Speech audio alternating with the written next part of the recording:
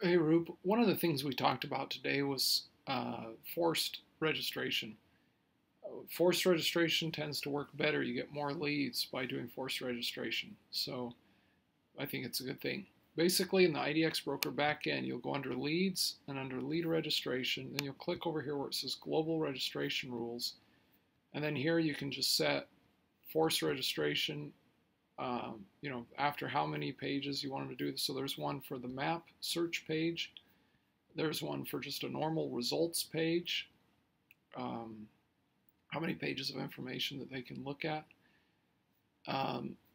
There's one for the details pages. These are property details. So in this case, after looking at 3 property details pages, we're going to force registration. There's even the photo gallery. You can set that registration up there. This is pretty easy. This link will work on any of the websites that you guys set up.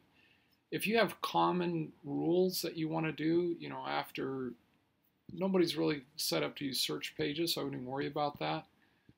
Actually, I wouldn't even worry about the map search. Mostly I would do it on the results or the details pages. Most people do it on details pages. After 3 or 4 or 5, or sometimes even before you look at 1, they want to know right now. They don't want you using any of their resources unless you've signed up. So that can be done. This sign up can also be customized. So we've done this for some other clients where they've had us build out, with some HTML code, whatever they want on there. We can do that for you. Your team can do that. Either way works fine. So if you're interested in that, let me know and I can send you some examples.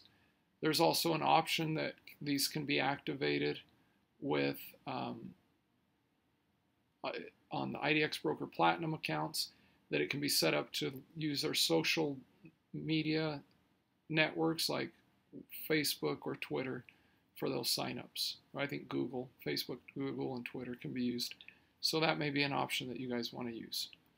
Let me know if you want to dive more into this. We can get with a team member and get on a Zoom meeting, or you tell us what you want the settings to be and we'll set them up. Thank you.